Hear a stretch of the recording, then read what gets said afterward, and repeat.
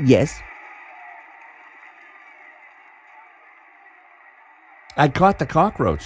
Look, isn't he a sweetie? Ah! Keep it away from me! Aha, Mr. Stobart.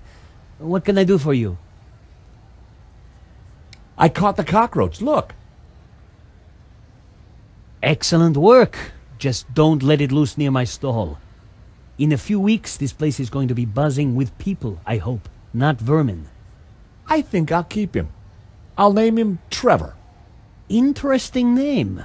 Old school, comforting, harmless. I can see you're quite a strategic thinker, George. Now here's someone you'll get along with, Lane. Trevor, meet Lane. Lane, Trevor.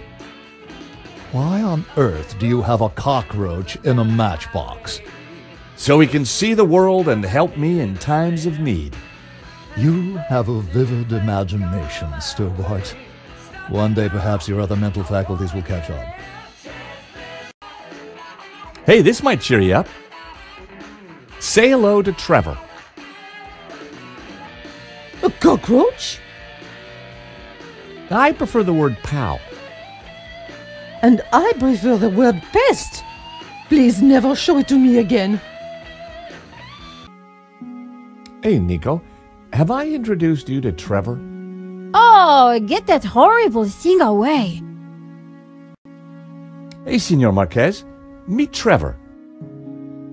He is a cockroach in a box. He's my new pet. I'm getting rather attached to him. Mr. Hobbs, meet Trevor. Who's Trevor? My cockroach. Take a look. Difficult childhood, eh? Well, don't take it out on me. I have this matchbox. Anything peculiar about it? It has a cockroach inside. Yeah. He's called Trevor. He prefers the name Boris, you know. Well, I think you'll find that's his patronymic. Hey, have you met Trevor? What is it? A cockroach. You say you're a friend of Yeah, we're big pals. You surprise me.